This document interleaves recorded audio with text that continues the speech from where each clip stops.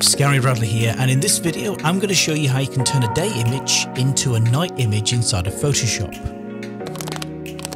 So I'm going to start off with this JPEG file. So this shot looking upwards to the top of the building in here, we have of course this day image with the day sky at the top in there. I'm going to show you first of all how to quite simply make this look more like a nighttime image. And then after that, I will show you some follow-up techniques to make this look a little bit more convincing. So I'm going to show you how to replace the sky, replace the reflections in the windows, and then I'll pick one of those windows to have an internal to it with some lights inside and create kind of a glow from inside the building. So first off, the easiest way to achieve this day to night effect is if I go to my adjustments panel and then go to the middle row, far right hand side to a color lookup. When I click on that, it will then give me in the properties panel the 3D LUT. It's a drop down menu, click on that. And I would love to say that when you hover over these, it will change the preview of your image, but it doesn't. Nothing will change until you left click on one of the presets in here. So all of these ship with Photoshop. And in our case, I need to left click on night from day. When I do that, it gives this more kind of twilight style image inside of here, mainly because the sky in the image still looks bright and light in there. So if that's what you want to do and make an image look darker and more towards a nighttime image, then that is the way to go. Obviously this is non-permanent, so you can go down to your layers panel, you can hover over the visibility icon down here, you can turn it off, you can turn that back on again for the visibility, but that is how you can achieve that kind of look. But we want to do better than this. So the next step then is to replace the sky with a new one. So I'm going to go to my file menu and then go down the list in here to place linked. So in my folder in here, all these images will be available to download from the show notes, and I have one called Moon. So it's just a straightforward JPEG file, click on place, and this will drop it into the canvas. Now it needs to be, of course, towards the top of the image and covering the sky. So if I hold down the space bar to get the hand tool, and then just pan down a little bit and just move this up in here. So it's roughly in the kind of the best position to start off with. And then I'll click on the tick in there to finish the import process. So if I just pull the layers panel out here so we can see this a little bit more clearly, and then just extend this down. What I need to do next then is to just create a layer mask to hide the bits that I don't want to see, obviously where the building is. So I'm going to hide this layer first of all, and then the color lookup as well. And then focus on my background layer by left clicking on it. I'm going to zoom in just a touch in here, and then I'm going to use a tool that I don't often use, but with experimenting like you do with all images, I tend to find for this one it worked quite well. And that is from the tools panel coming down here, you have a quick selection tool. So this did a fairly good job for me. So yep, it's quick, ain't necessarily always going to be the most accurate selection tool, but this works for me. So click selection tool. Make sure that the mode at the top in there is set to a new selection, and then I will turn on auto enhance in here just to enhance the edge of the selection afterwards. And then from here, well, it's a case of hovering your cursor over some part of that sky, click and hold down the mouse, keep it held down and drag along through here, and then down through to the sky, and then let go of the mouse. And you'll see there. That last bit was really important, the enhanced selection, because it just pulled the selection area back a little bit. It was going to include some of the edges of the top of the building in there, but it needs a little bit of enhancement. So if I just zoom back in here, you might want to just, remove some of these areas from the selection. So I'm going to pick up my polygonal lasso tool here from the tools panel, and then I'm going to make sure the mode is set to subtract from selection mode. Click on that one. And then with a series of left click selections around that region, doesn't need to be too accurate for this, because of course the content is dark already around there, spacebar to pan, and then come along here and then just remove that bit of the selection, coming back round, just a series of left clicks in here, back up to the top, and then left click just to trim that away there. So with that done, I think it's going to be good enough really. So zooming out a little bit, what I then need to do is turn back on my moon layer visibility. And then this is the portion of the image that we're going to have active and visible inside the image. So if I click back on moon with my selection in position, if I go down to the bottom and hover over the square with the circle inside of it, which is of course add layer mask, when I click on that, the only bit that's left remaining and visible is the portion where I had my selection in place. So this is all good, but I want to tweak this a little bit. So you'll notice that between the visibility, the thumbnail for the photo and the layer mask is a link. If I click on that link, it will unlink the two. I can then click on the icon for that sky image with the moon inside of there, and now the layer mask will stay where it is, but I can then just adjust the position of that sky photo. So with my move tool active, if I just click and drag, I'm going to pull this over to this side in here. Obviously, you've got to be careful not to pull it too far because you'll run out of image. So just want to position the moon somewhere around about this position just here. And then I might want to just scale this down, so I can do that as well. Edit, free transform. Of course, I'll see the bounding box appear around all of the printable artwork in that layer. And then if I just hold down the shift key and then scale it down in size, get a little bit more of the sky and the clouds in there. And I think with that done, I'm happy with that. I'll click on the tick. And then I will go back to the gap between the photo and the layer mask, click in there, and it links them back together again. So if I was to move one now, they both move at the same time. So obviously I don't want to do that, but just to show you that's the difference. So undo move. Then what I can do is turn on my color lookup, and it's looking a little bit more convincing now. The big issue that we have now is the fact that we've got all these windows in here which have very clearly some daylight reflections in them. So I need to create a selection of those most prominent windows which have those daylight reflections in them, and I need to put something in place of those as well. So that would be the second stage. So for this one, I'm just going to change this, the name of this layer from moon. I'm going to call this night sky. And then from here, I need to create my selection. So I'm just going to hide again those two layers so I can see things nice and clearly. And then I'll zoom into the first window in here, just using the scroll wheel on the mouse to zoom in there. And then again, I'm going to go back to the polygon lasso tool because this will allow me to create, first of all, one new selection of this first window in here. Obviously, the bit where the glass is, the frames I'm not bothered about. It's really the glass reflections that I need. And then from here, if I just left click and let go of the mouse, go to the next corner, and then with a series of left clicks in here, create this selection. I can then switch the mode up here to add to selection. I can then keep adding those different reflections in there. Now, this is quite tedious work, especially if you've got lots of windows in here. So I'm not going to bore you with all of that and having to watch me do this. So I'm going to just cut the video, get to the point where I've added all the other windows in there, and then we'll join back up again. And there we go. I have my selection of all of those bright reflections in place, except the one in the middle here. This is going to be the kind of the feature window that's going to have an internal in it. So I'm not too bothered about this one at the moment, but I have certainly got all the main light daylight reflections selected here. And again, now this time I'm going to save this selection. So I'm going to go up to the select menu and then choose save selection. Really handy. And I'm just going to call this Windows. And then click OK. So if anything goes wrong with that selection, I can always load it back up again from the same menu, select, and then choose load selection. So it's always got that stored in this file now. And then I need to import another piece of artwork. So I'm going to go to File and then choose Place Linked.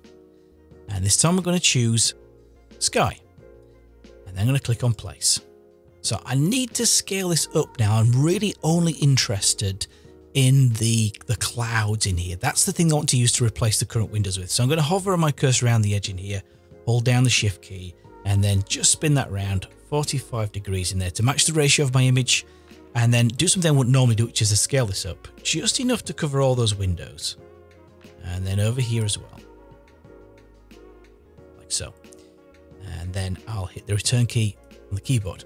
Now, obviously, when you import artwork, you place it, you'll lose your selection. And that's one of the important reasons why I saved that selection. So I've got my replica of my clouds in here that I'm going to use for the reflections of the windows, but I want to get rid of that kind of eclipse in there that's in the image. That's no good for me in this case. I just want clouds.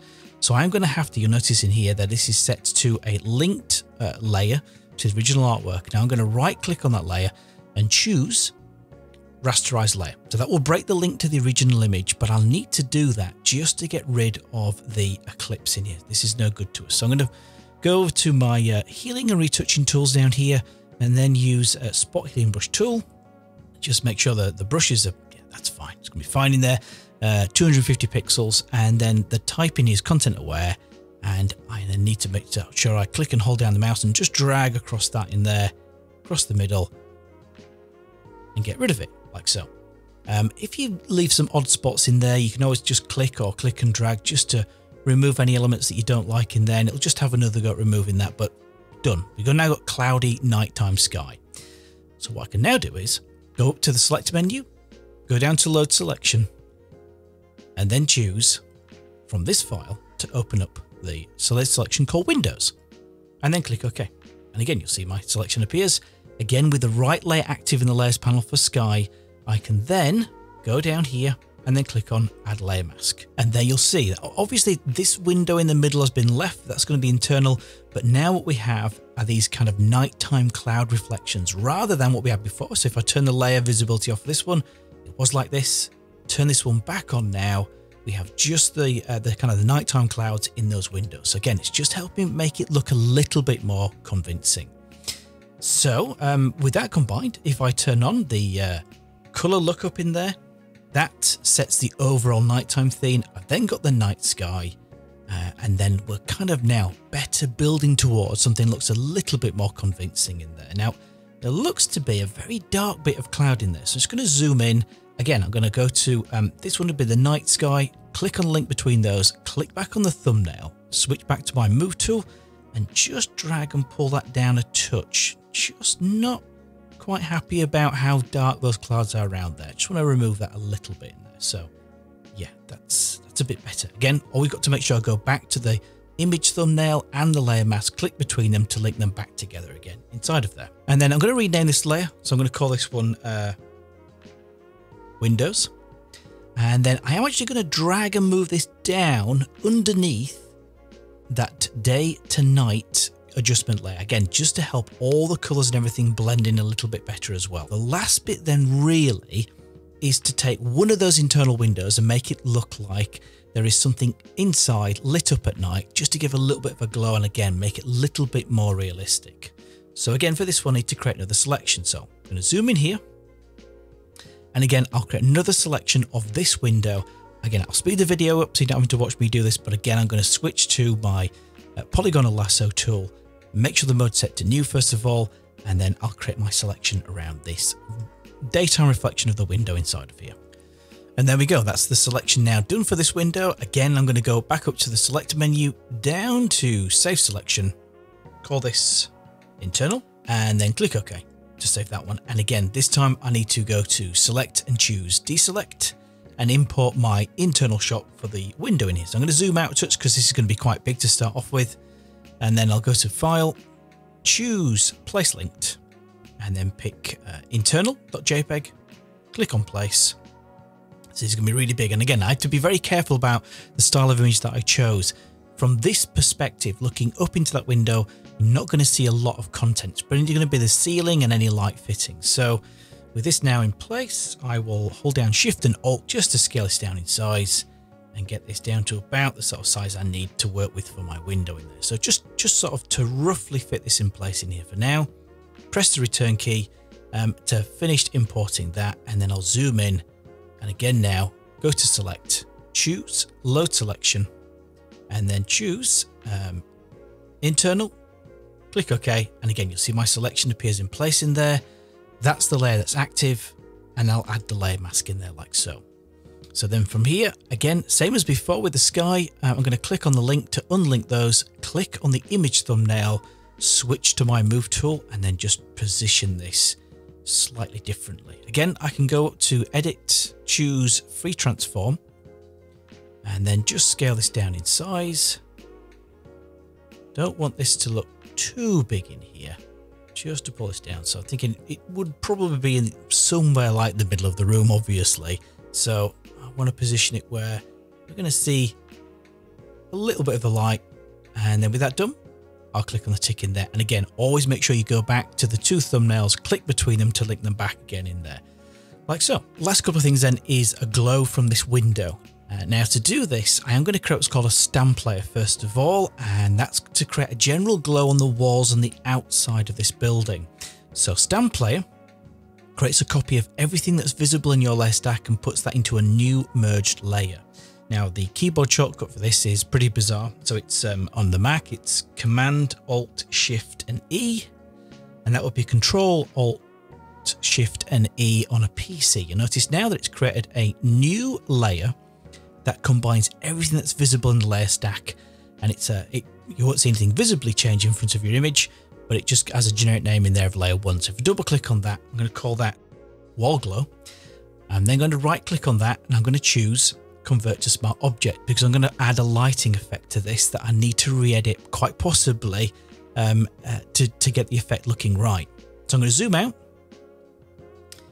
and then with that layer active, go up to Filter, go down the list to Render, Lighting Effects. So then we see the default spotlight as it is in here. So this is pretty much what it will look like when you load it up for the first time. If you've used this effect before, then no doubt it will show you what the previous settings were, but we need to alter this from what it looks like at the moment to better suit the image. So we are at the moment using under properties in here. It tells us a spot. I need to make this more circular. So I'm going to hover my cursor over the outer ring of this. This is where the lighting effect finishes essentially. And the inner ring is where the hotspot is, where all the main lighting is, and then it fades towards the outside. So if I hover over the edge, it'll tell me in a tooltip scale width. I can drag this back in here. Just want to make this more circular, and it's a question of just making this a little bit bigger now, like so, and then hover my cursor over the widget's little pin in the middle and drag this over the center of the window where we want the glow effect to be. We want to just illuminate some of the walls around the area. I'll then zoom in with the keyboard shortcut of Command or Control and Plus, and then spacebar to pan in here. It will let me. I might have to use the scroll bar in there and just pull that back. And then you can increase the intensity of the light if you wish to. So you've got this dial over the center in here. You can click and hold down the left mouse button. You can drag this around and increase the brightness, or you can reduce it in there. Or if you prefer to, you can use the controls in the properties panel. So I'm going to go with the controls in there. So in terms of the intensity, you can obviously drag that towards the left to reduce the intensity. I need one in here that I'd worked out to be somewhere in the 70s in there. So just to bump this up a little bit. Just like so. And then in terms of the size of the hotspot, where the main focal point for the light is, the hotspot, the next one down, that one needs to be quite a good deal smaller. So I'm going to reduce that right down to about -20. And then we see we get that little nice gradual glow around the outside of the window now appearing. And then in terms of the ambient light, I'm going to reduce that further. So I'm going to set that one to, I'm going to increase ambient light just to bump that up just a touch in there. And that will increase the overall light in the image in there. And then finally, I'm going to go to the color. So I'm going to hover over the color box in there, click in that one. I'm going to put an RGB in here. This looks slightly different, this color editor, because it's also known as a HDR color editor, but essentially it works the same way as a regular color picker. You've got your hue in here, you've got your brightness, your saturation of the color, and the darkness as well. So for this one, I've got an RGB. So this one, I'm going to go for 244, hit the tab key down to green, and then have 223. And then the final one for blue, 135. So we get a very kind of a warm glow coming from those walls in there. And with that done, I'll click OK. And then I might just drop the hotspot down a little bit in there just to take that glow away. And then maybe just drop the ambient light a little bit as well. Just want a subtle effect in here. So with that done, I can then go up to the top and click OK. Now, obviously, this isn't what we're looking for because we've now darkened down the bulk of the image. We only need the soft glow around the outside of the walls from that window.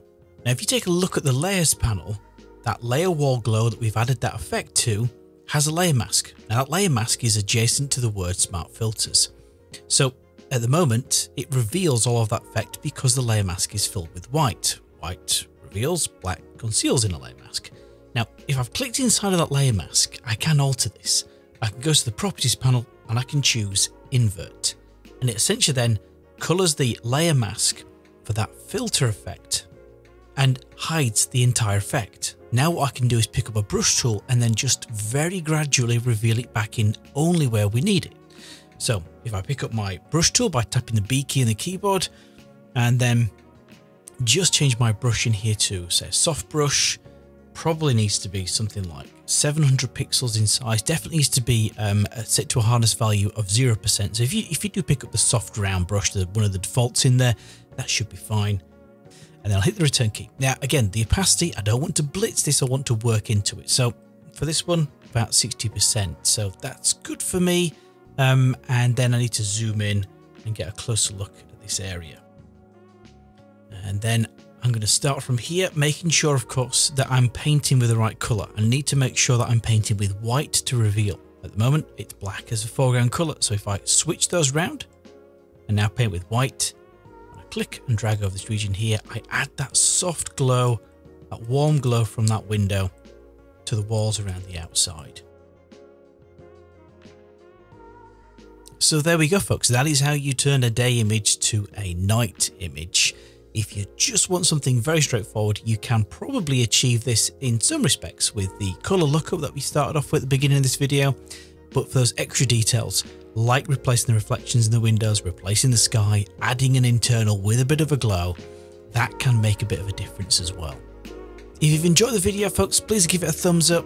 If you're not a subscriber, you want to save time, create great looking artwork, then click on the bell so you'll get a notification every Friday when we post on this channel. And until next time, folks, farewell.